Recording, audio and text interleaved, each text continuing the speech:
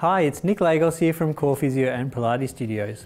So with footy season upon us, we're getting lots of clients coming in asking us about their front knee pain. So today we thought we'd have a little bit of a chat about a patella tendon strap. It's this strap that we often use when people get patella tendonitis or that sort of front knee pain, which this strap sometimes can help support the kneecap or also take that load and pressure off the patella tendon. So this strap, it comes as a sort of circular band, doesn't really come apart, but it actually has a really jelly sort of buttress inside it, which is what puts pressure against the patella tendon. And it has these straps on the sides which we use to adjust the pressure of that so that you can put more or less pressure on and make it comfortable. Often when people start using this strap, we recommend that they put it on quite lightly, pretty gentle, so that it's comfortable and doesn't put too much pressure. But as you get used to it, you can increase that pressure, which takes a load off your patella tendon. So let's have a little look at how this works. So we're going to place the patella strap over the foot. Obviously, because it's a continuous ring, we need to kind of squeeze it over and put it on. So you do want it to be firm, but you don't want it too tight. Obviously, if you size it wrong, you won't be able to get it all the way on.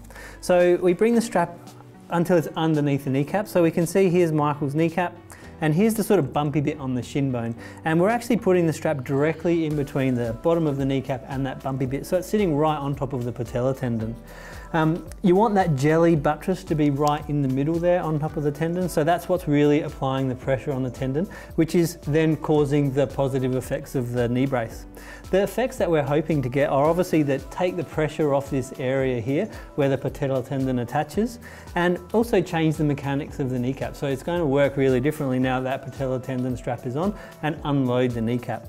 We can change the pressure by adjusting it, and the adjustment comes from these two straps on the side, which is a great feature of the brace. And to start off, you want to pull on pretty lightly and not put too much pressure. If your patella tendon is inflamed or if it's quite irritable, then you want to start off with a light pressure and then increase it as you get more comfortable or you get more used to the brace.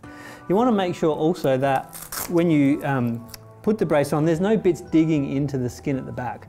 So we often recommend to our clients just to kind of trim these edges here, trying to make it more comfortable so none of this is sort of digging into the back of the knee.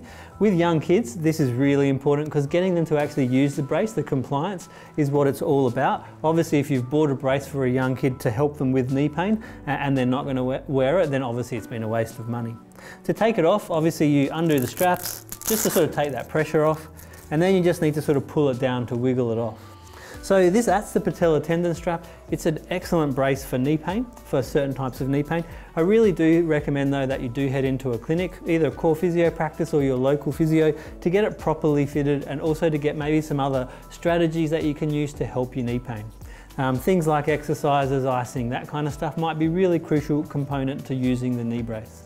Thanks very much for watching our video. You can go to our YouTube channel to find out other videos and interesting things about physical problems and braces. We'll see you in the clinic.